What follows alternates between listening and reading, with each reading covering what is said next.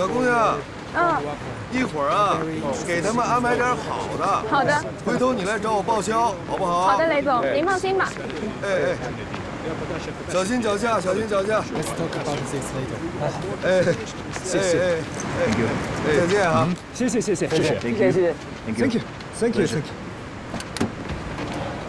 拜拜。谁说咱们乡镇企业不是正规军？他们又看工厂又看设备，哪儿都挑不出毛病来呀。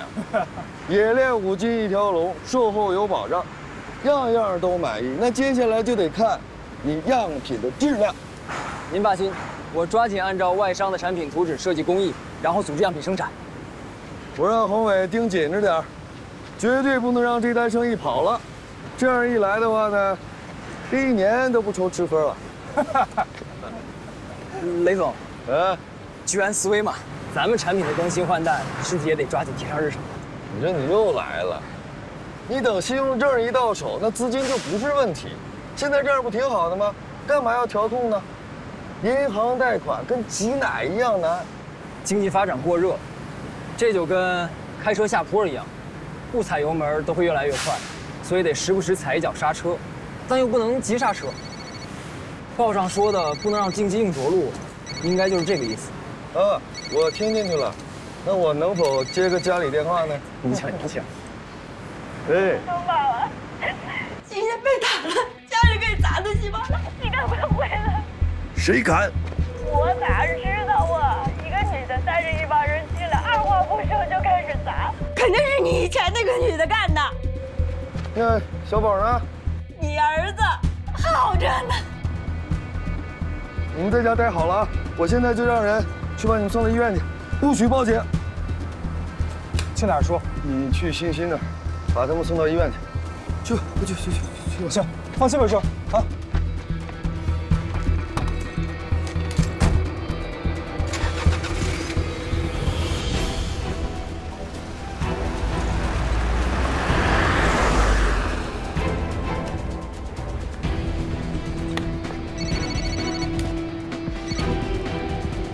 洪伟啊，我现在没空跟你说，我晚点给你打过去。哎，东宝，我要跟你说一下韦嫂的事儿。这事儿你都知道了？你原来要买房那个事儿不变吧？不变，但不用他买了，我自己买。韦嫂子已经买了。昨天韦嫂子下午来找我，给我看了存单，就是你叫她存的那个分红钱，说不到3个月取出来不划算，让我先垫上，不出半个月还我。你把钱借给她了？借了。嫂子借钱我能不借吗？还是我陪着去银行取的钱，交到了房产公司，购房合同上写的是韦嫂子的名字。我以为这是你的主意，我没多想啊。这一步一步都算好了。你现在在家有吗？不在。你赶紧去饭店，你把他给看住了，别让他再出幺蛾子了。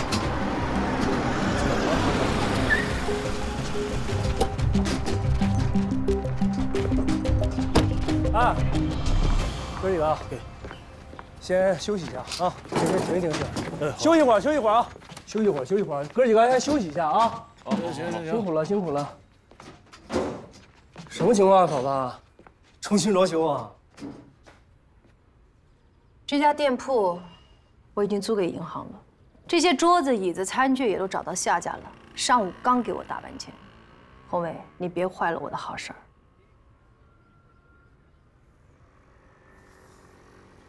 嫂子，雷东宝做这事儿挺孙子的，你别往心里去。不知道，这么多年，你对我们小雷家每个人的好，我们都记在心里。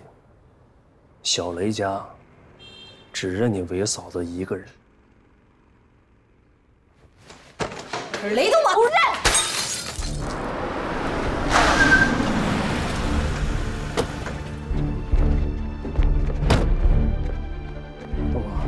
嫂子控制好情绪了，你控制一下，控制下情绪。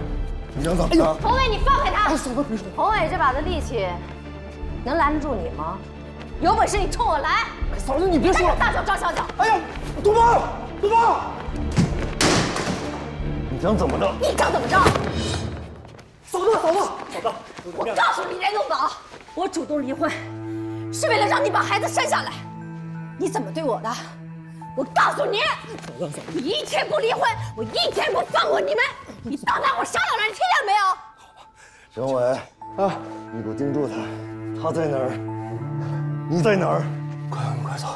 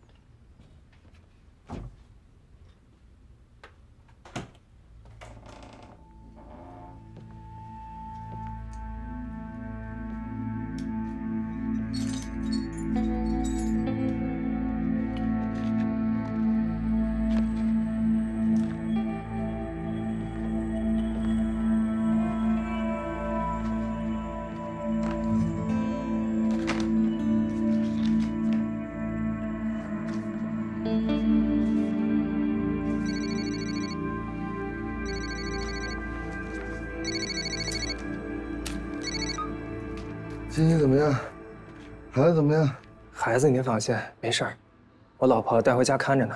主要是小冯啊，他那脸被抓的都……您什么时候过来啊？行，我知道了。你让我想想。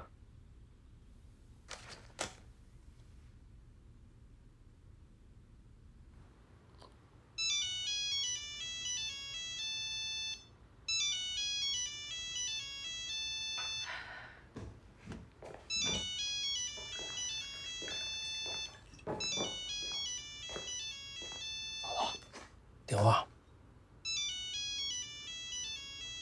嫂子，我听见了。春红，哎，婶子，我宏伟，嫂子在我边上呢。我把电话给他。嫂子，婆婆电话得接啊。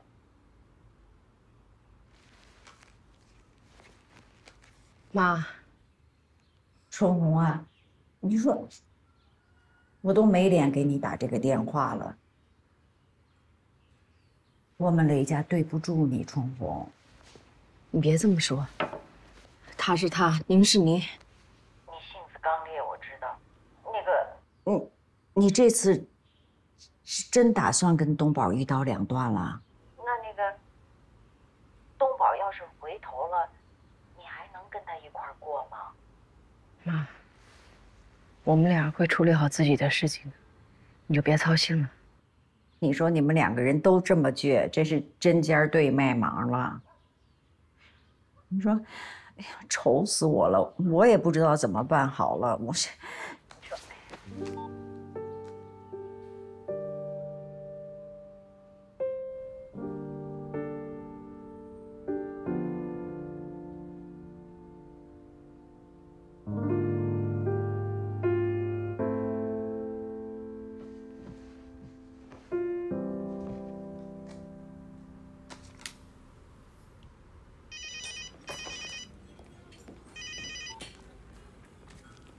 大哥，这回啊，顺丰带着人把心情给打了，家里也砸个稀巴烂。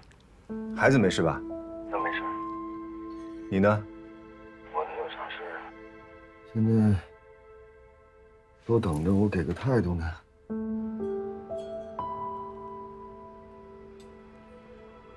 你这样，你拿枚硬币出来，正面是伟姐，反面是孩子妈，你就抛硬币解决吧，听天由命。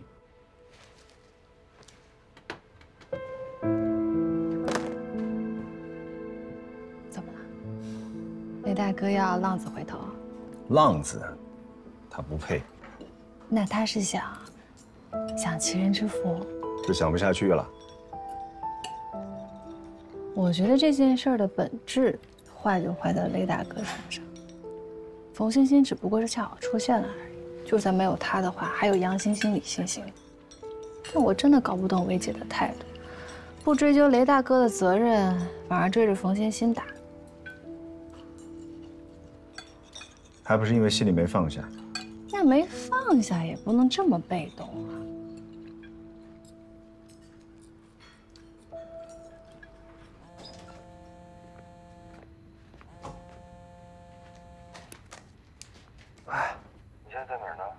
韦春红怎么到现在连个信儿都没有？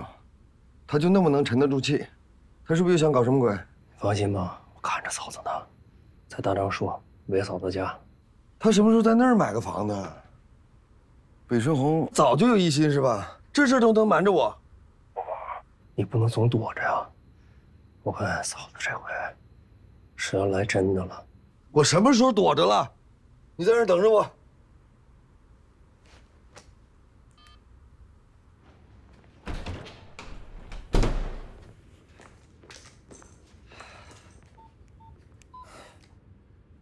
魏叔，我实在撑不住了。你什么时候过来啊？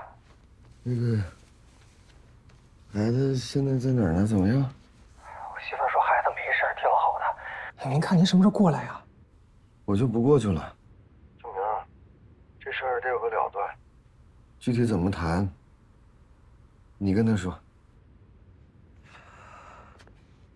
叔儿，你都考虑清楚了？那能怎么办呢？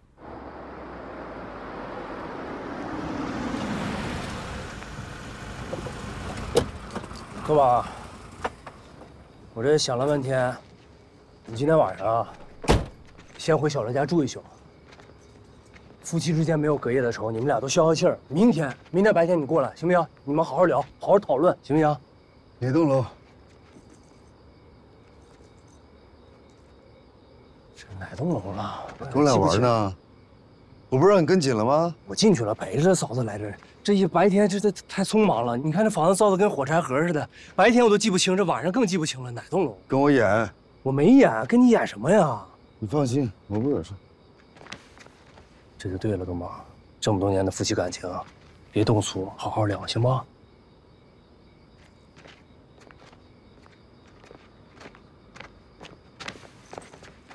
等我待好了。不是，我去找找看哪栋楼。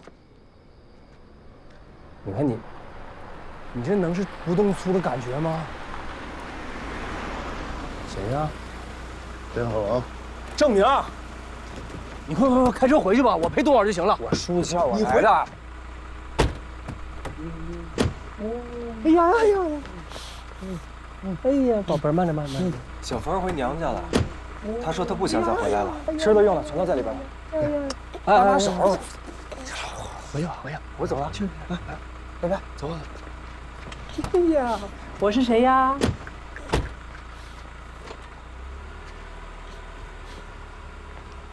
孩子到了，带路吧。我想起来了，就这栋楼，1单元401。走吧。你把东西给我，我自己上。我上去跟嫂子说一声吧。别压着孩子脚。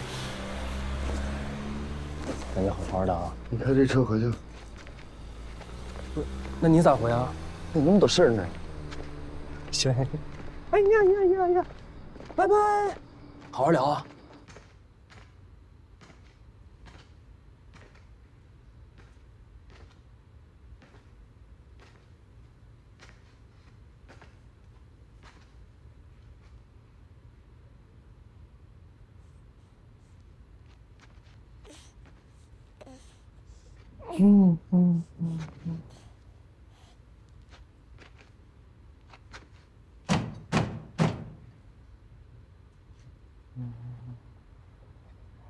把门打开。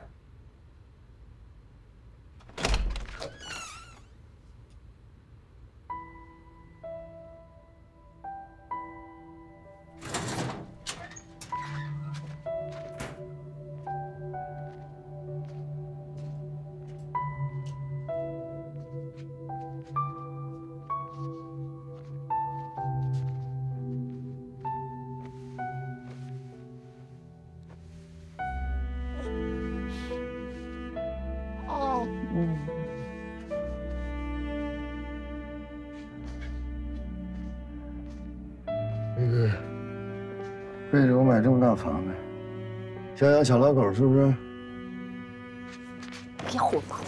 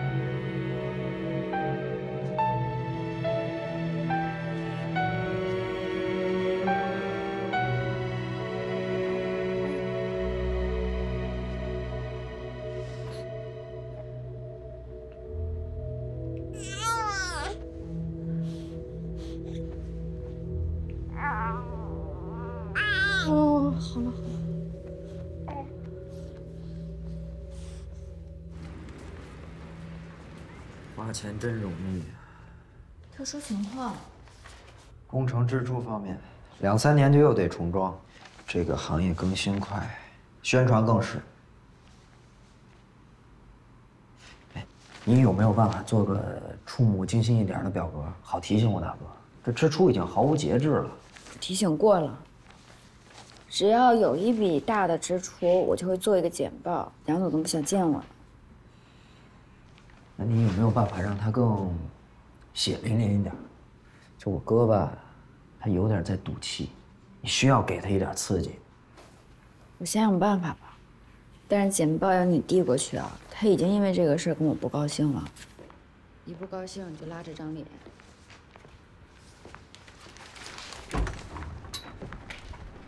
你们两个讨论什么呢？南总，来我办公室谈吧。何人，你忙你的。来。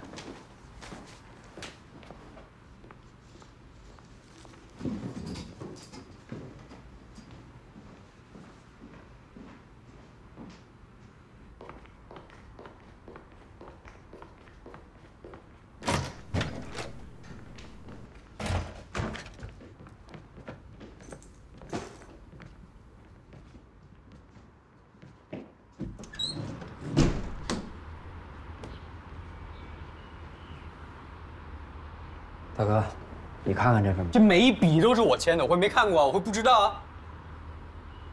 有意思吗？啊，在我背后搞这种小动作，任霞每次来跟我提醒，是你让他做的吧？是我实在看不下去了。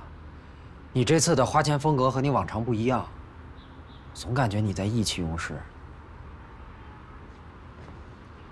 杨丽和我说，你去梁凡和李金他们的大厦看过，可我们能跟他们比吗？他们的投资都投到香港去了。但大哥，你也别否认，你非常在意他们。我否认了吗？老三还在他们手底下呢，我当然在意他们了。说说吧，他们香港干什么？杨丽说他们在香港炒楼，听说他们把钱湖的股份都卖了。他还说挪去的资金上亿。这香港上亿算什么呀？我怎么发现你现在跟老三似的呀？啊，听风就是雨，别人做什么都是好的。大哥，我怎么可能那么想啊？而且我没有说你非要跟梁凡和李金赌气，我是说你在跟你自己赌气。我们本可以稳稳当当挣钱，只要有盈余不亏本就很好了。去年如果不是因为你赌气，我们怎么可能接下来这个烂摊子？现在怎么办呢？商场在我们手里，保本就是不挣钱啊。商场要有盈余，就必须改变现状。你别只知道钱出去了，你知道钱花在哪儿？大哥，你就是在钻牛角尖，我旁观者清。你现在的投入超出了正常范围。当然，我一点都不反对你转型，对于转型我持双手赞成，但我反对你借着转型来赌气。我赌气了吗？有投入才有产出，你不知道啊？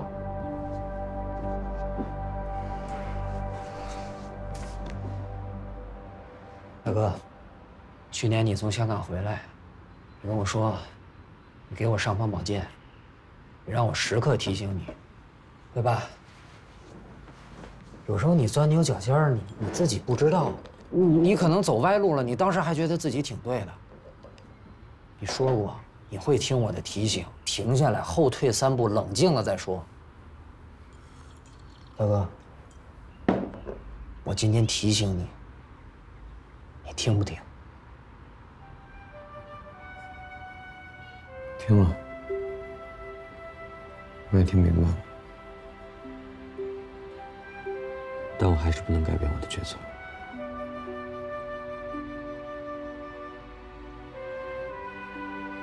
知道了，大哥，我去4楼监工。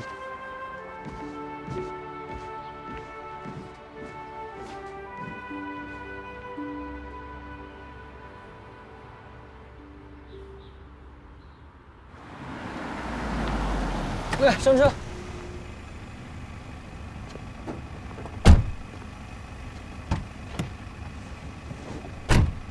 梁总，数据我都准备好了，我跟你说。找个地方边吃边说。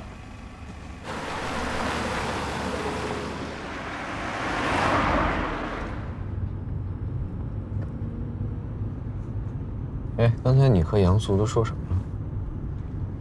小杨总问了我这个月的钱进钱出，希望我早一点做一个报表给您过目一下。就说这个了，不止这些吧2个杨总，真让人挺为难的。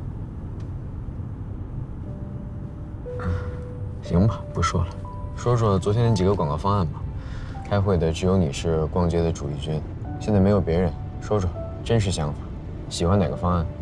说实话，我还真不是逛街的主力军，小杨总跟郭经理才是。我一年到头逛街，平均下来1个月还不到1次。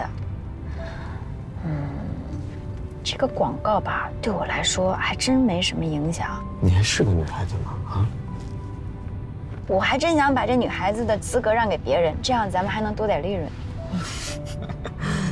找个清静点的地方，西餐怎么样？好。虽然我不是很爱逛街，但是对这几个广告我还是分析了一下的。接着说啊。到地方再说吧。行。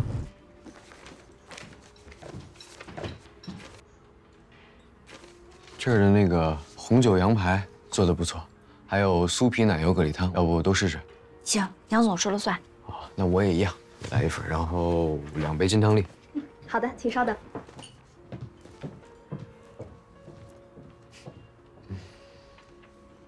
我觉得广告公司看到你这种人啊，肯定得吐血了。你说广告是给谁看的呀？是给那些看着便宜、血压升高、脚底痒的人看的。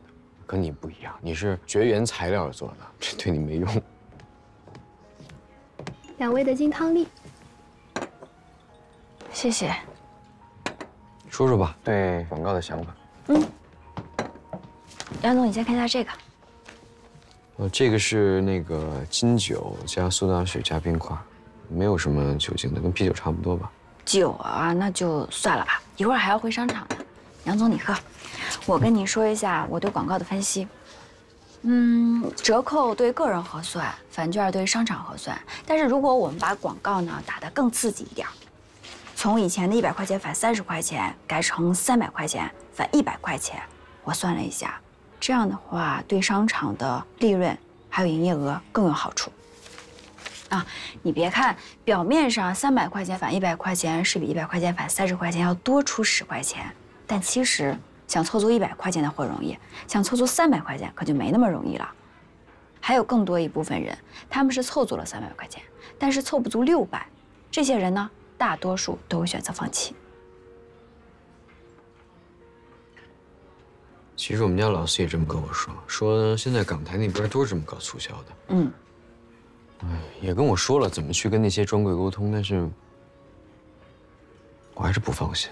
你说，我给你算一笔账吧，广告上是300块钱送100块钱，我们打出去的是66折，但实际上呢，客人是花了300块钱的钱买了400块钱的货，打的是7.5折。还有更多一部分人，他不可能刚刚好凑足300块钱，那这些人实际上打的是不小于8折，你算算。我算明白，这种利润账，也就你们这种绝缘体能算出来吧？杨素今天跟我说什么超支，你3天2头的给我看那个什么超支报表，就是为了让我知道这个计算后的结果。没，如果把今年的预期营业额和去年相对比，不要求高，也不要求低，现在的支出还不到利润的临界线，因为去年办公费用支出太多了，上海每次来人花的那些差旅费，给我们做一次宣传绰绰有余。但是如果你现在的支出速度还按照这样继续往下滑的话，那很快就要到这个临界点了。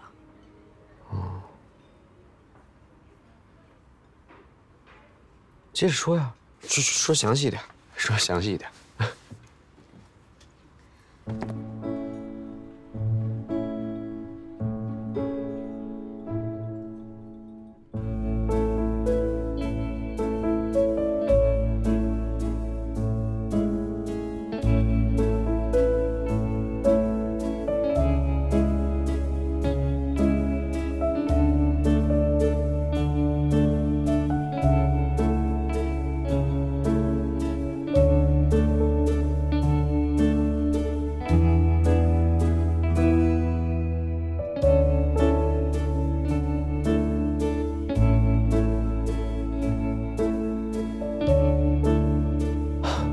走吧，回去干活，5一收他个满头。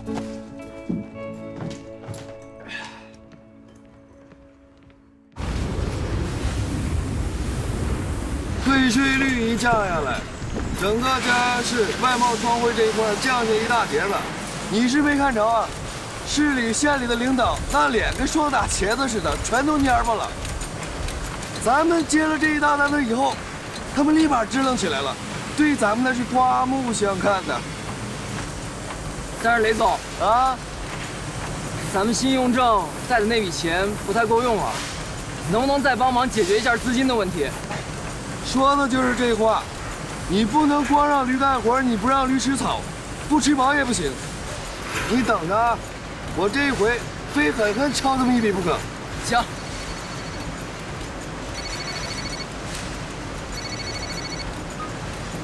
你谁呀？东宝，是我。我刚才见了几个领导，你要是还没睡的话，来趟办公室，我有话跟你说。我马上过来。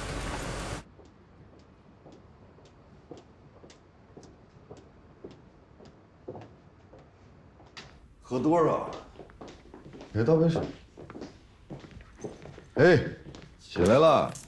啊，来了。哎呀，哎呀，你喝口水，我给你送回家去。不用，你先坐。坐呀。跟谁喝的？你这是？刘东宝，我问你，如果说把你的贷款增加1倍，你怎么用？你这酒没白喝呀！去！不是你跟谁喝的呀？啊，你贷款要来了？你跟我说说你怎么要来的？你先回答我问题，我看你回答我问题的态度，我再决定怎么跟你说。你2倍我也用得了啊！万广新跟我说了，不用半年，新的冶炼设备就能安装好了。那铜材产量是现在的2倍还多呢。那我总得有地方消化得了吧？你钱一来，我正好上相应的设备。雷了，那小农意识，你就光想着你自己了是吧？人家给你专项贷款图的什么呀？不就为了听个响吗？你跟我扯那么多，没有一句话在点儿上。那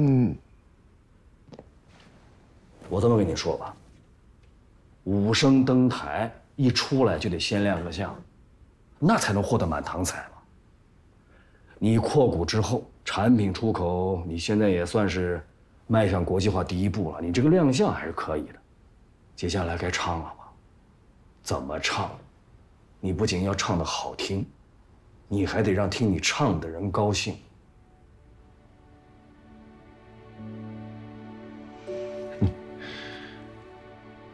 明白。规划了一上午了，都聊出什么来了？四眼，我看你做了笔记了，你给说说。大伙呢各有各的想法。电缆厂想扩建成电缆城，铜厂想扩建成铜城，大伙都希望各自的产业有一个膨胀性的扩大。就没点新鲜的说法啊？就聊出个这个？老陈，你给抛个砖。我说2句啊。我觉得一个集团的发展呢，首先得有前瞻性，也就是眼光得长远一些。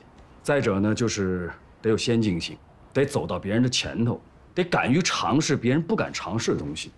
最后就是共荣性，得结合当地的资源和产业的基础，进一步带动当地的工业产业发展。如果说我们能够做到这3点为基底，我相信各位一定能够想出一些耳目一新的、有突破性的方案。前瞻性、先进性，最好的就是这共荣性。昨天晚上你怎么不说呀？小万，在老陈说的这个基础上啊，你把你的那个想法给他汇报一下。我想的是，以铜材加工为基础，大力发展电缆加工，那最终形成一个以铜原料基地为依托的工业城。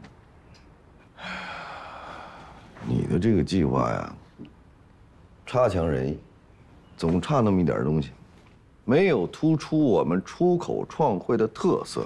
能不能在我们的优势基础上，你再加点新意？好好再想想。郑明，你说。硕儿，您说以铜原料基地为依托，建设一个外向型的工业园区，这个速度怎么样？外向型，别光说概念，说点具体的。简单讲，就是充分发挥咱们出口创汇的优势，增加产品的多样性，加大出口力度，把外销业务做到极致。我不太赞成把重点放在外销上，我觉得集团应该还是把精力更多的放在内销上。毕竟最近国内市场发展迅猛，我觉得我们应该还是着重兼顾国内市场来开展业务。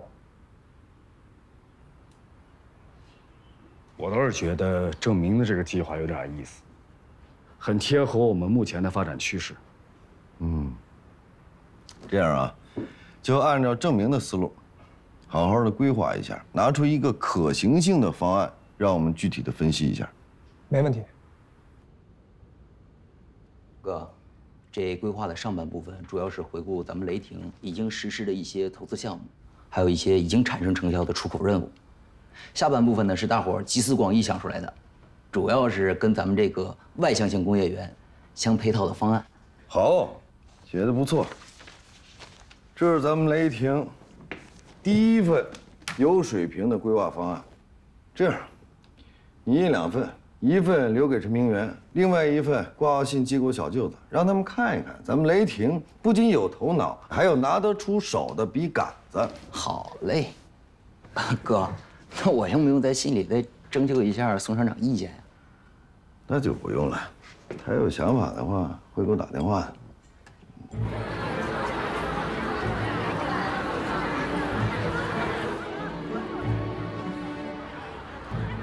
要是任经理算错了，哥，不是我质疑他能力，不怕1万，就怕万一。你说他一个人算得过1000个人吗？哎，你看下边这人都和钱塘潮一样多了，这要有什么闪失，咱就……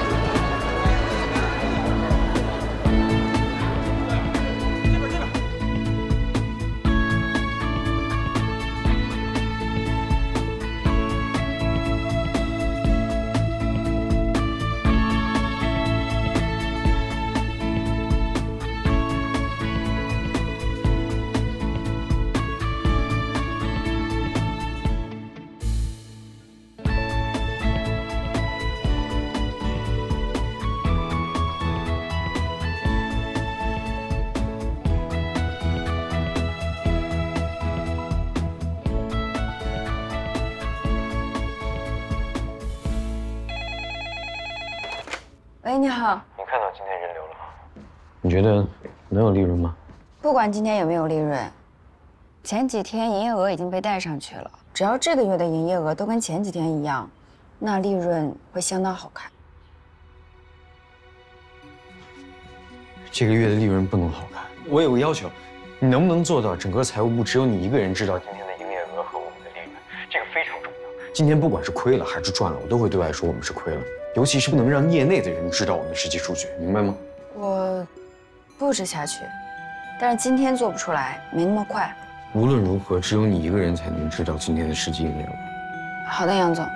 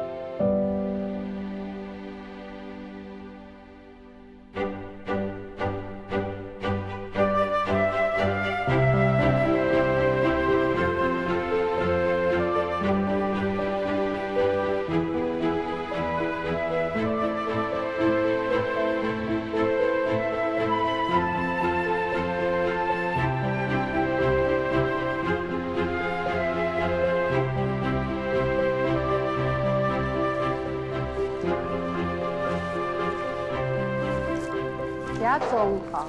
那辛苦。哥，日报的记者还有10分钟就到了。怎么了，哥？没事，就脑子乱，不知道是赚了还是亏了。7、5折呀，赚了当然好，也许亏了更好。那这样，哥，我现在去财务室盯着。你去应付那些记者吧，反正词儿你也都熟，亏本让利赚人气。行啊，那你去。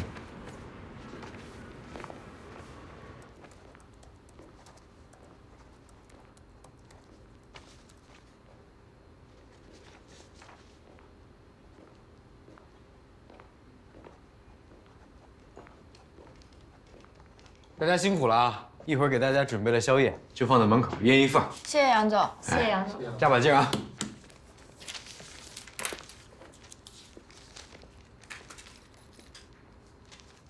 大哥，你估计今天……别问我，等结果。我估计今天让财务部的人算出来结果也不现实，都累一天了。老二，你开车送那几个会计回家吧，我就不走了。这么多营业款在手呢，我不放心。大哥，咱们今天效果比预想那样好，你怎么还闷闷不乐的呀？咋了？累了呗。快去吧，让他们下班。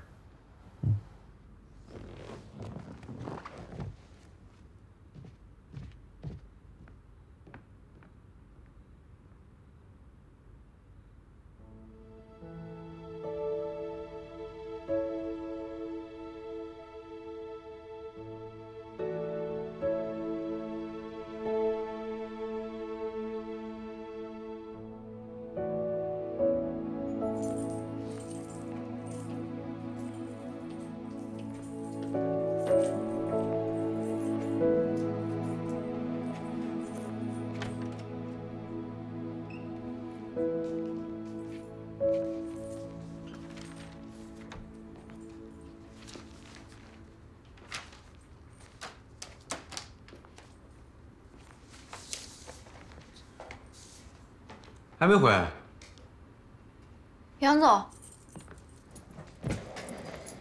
正好您来，我给您看一下这个，这个是今天的总营业额、楼面营业额和各专柜的营业额都在上面了，比您之前开动员大会时候预估的那个数字可多得多，多到让人不敢相信。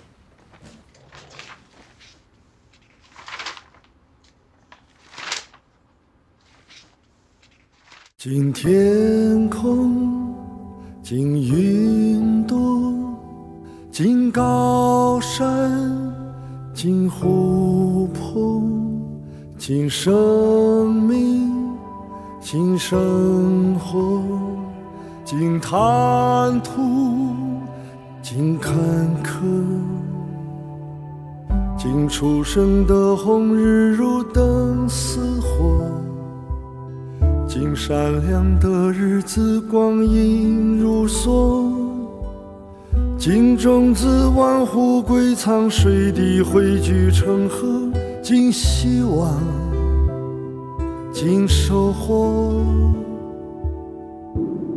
尽潮头伫立，尽沐天放歌，尽远山巍峨，大海磅礴，尽岁月如流，奔大江大河。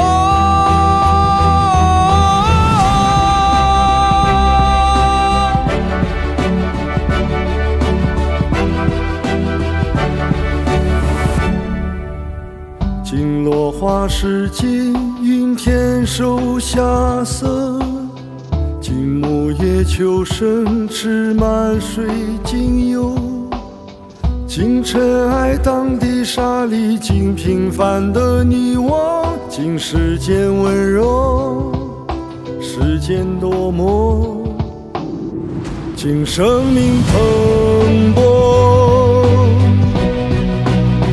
经长风如歌，经璀璨星河，万家灯火，经岁月如流，经大江大河。